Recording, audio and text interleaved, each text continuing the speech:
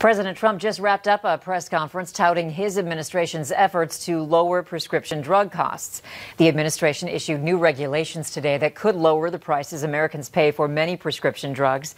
But in a time of political uncertainty, it's hard to say whether they'll survive the inevitable legal challenges from drug makers. The president also accused drug manufacturers of delaying coronavirus vaccine announcements to hurt him. Coming up, who's most likely to go into debt on Black Friday? Plus, where to shop if you're trying not to. That's next on Valley News Live at 5.